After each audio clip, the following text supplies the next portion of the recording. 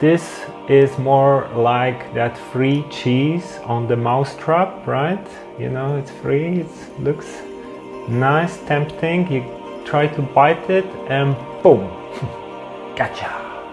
The mouse is in the trap. Okay, this is Mike Sigula from TruthTheory.com and welcome to another video. So, today let's talk about universal basic income and why I think it is a trap.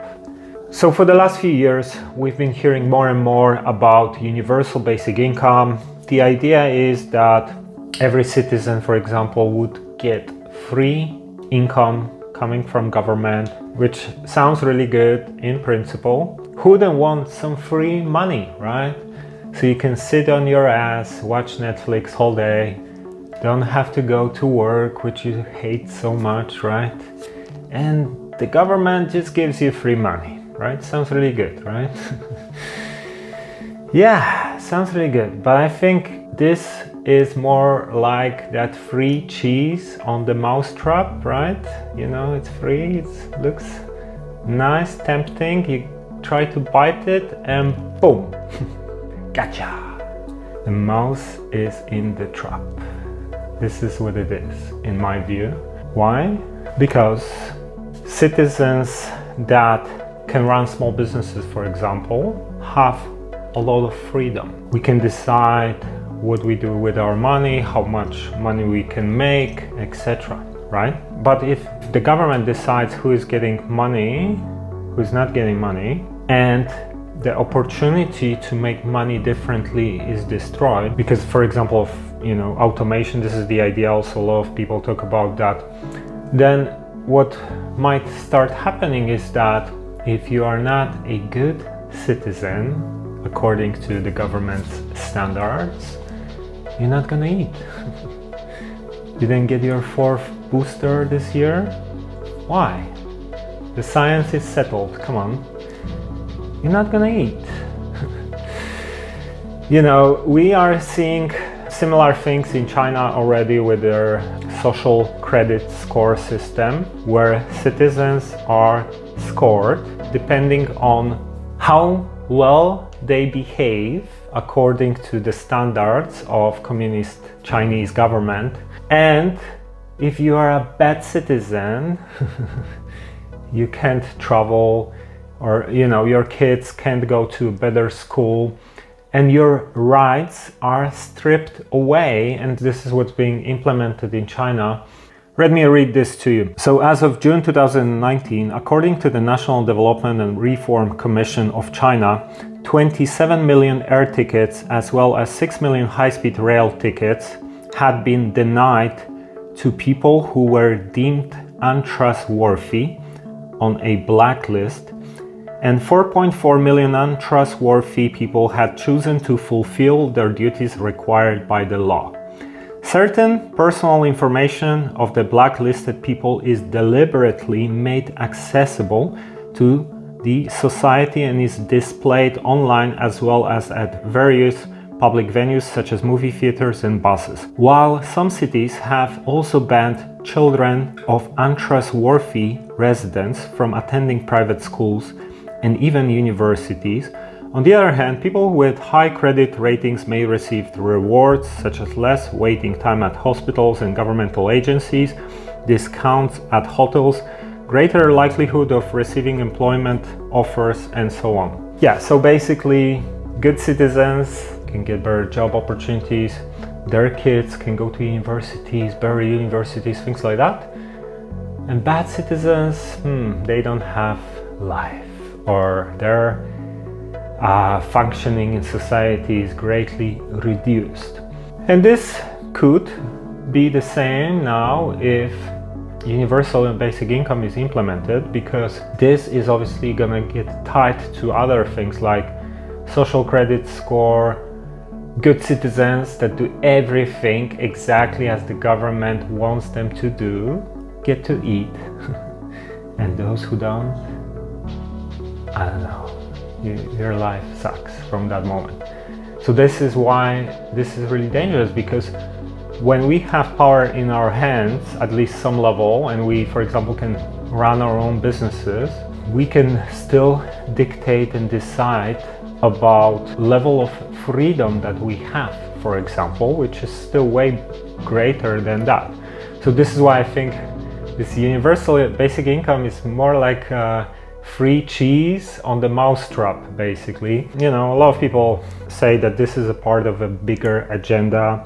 You know, World Economic Forum is pushing similar things. Uncle Schwabi eats the bugs. Yeah, eats the bugs. Like, this is the guy who likes to push these types of ideas. Some other elements that could become implemented and work with universal basic income are, you know, social credit score system or cashless society. And cashless society is another pretty much dangerous direction, because governments want to have full understanding of how the money flows, right? And then you have big data companies and algorithms analyzing that data, so they understand who is spending money in what way. They can predict behaviors, they can, you know, decide how to tweak things so the population is more under control, because they understand their behaviors better, their spending habits and things like that. And then, you know, there is a full control over what do you do with your money as well. So this is why these types of things like cashless society is also pretty dangerous as well. And, you know, the more we, for example, use credit cards, debit cards, and less cash, the more of that is being implemented as well. But you see, the whole thing is always about full control and surveillance, to have total control over population and full understanding of every little behavior of every single person. And then when you're a bad citizen according to the standards of your government, you're not gonna have life. This guy is not a good guy. He is thinking too much independently. Let's tweak his algorithms a little bit. So, you know, his life is a little bit harder. Then there are other things like digital IDs and, you know, technologies such as Neuralink to have people connected to the internet and things like that. So basically all these things are moving towards total control of population on every single level. And this is why it's very, very dangerous. Now, what are the solutions, let's say? First thing, obviously, it always starts with education, right? So sharing videos such as this one with your friends on social media is a good small step to make more people aware of these issues, because the more people understand where this is heading, right, the better choices we can make to stop that from happening, for example, right? So sharing information, first step, right? Letting as many people as possible know about these things. Joining protests whenever possible. These are some good steps. Another really important thing is supporting independent businesses as much as we can.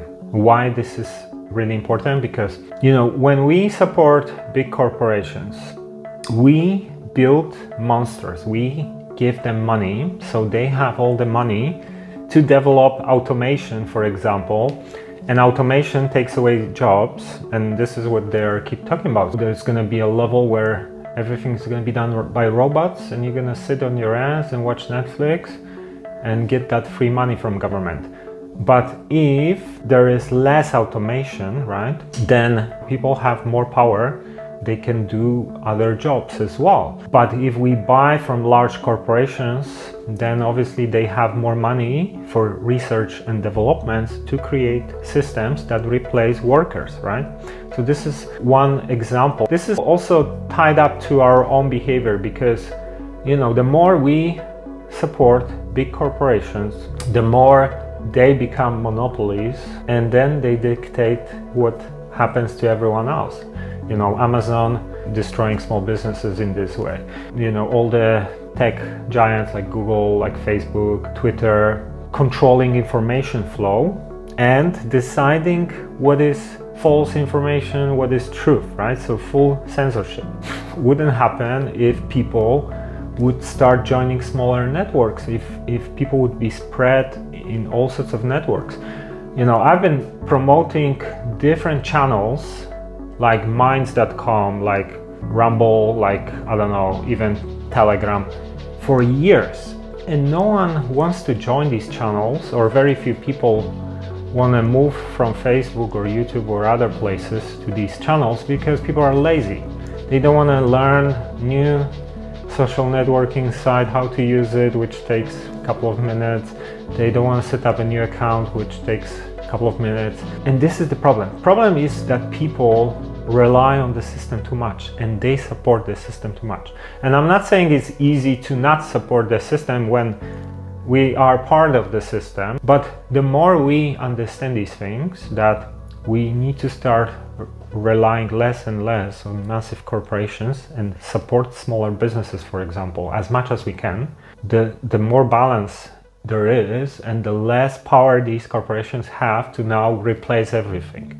You know, destroy small businesses, automate everything so people lose their jobs, things like that, and put foundations for these systems like universal basic income or social credit score. And I'm not saying it's easy, because, you know, you go to Walmart or whatever, Tesco, some of these massive corporations, because it's more convenient.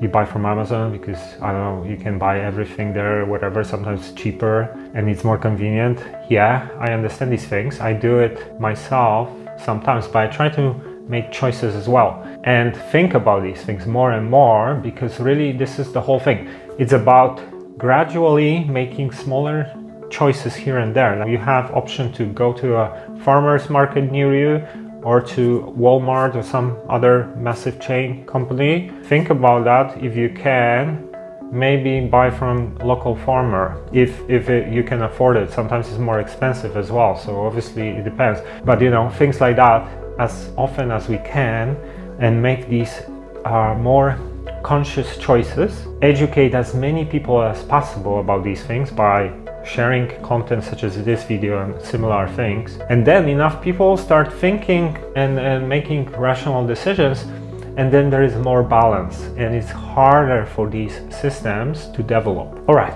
hope this makes some sense or not. I don't know, let me know in the comments. What do you think about these things? Please share this video if it resonates. Give it a like, please. Let me know what you think about it. Subscribe to this channel if you are new here, and follow me on Instagram. It's Mike Saigula on Instagram. And thanks for checking another video from TruthTheory. I'm proud of you. You made it all the way to the end of the video. That means you're paying attention. That's really good. I'm proud of you. Till next time.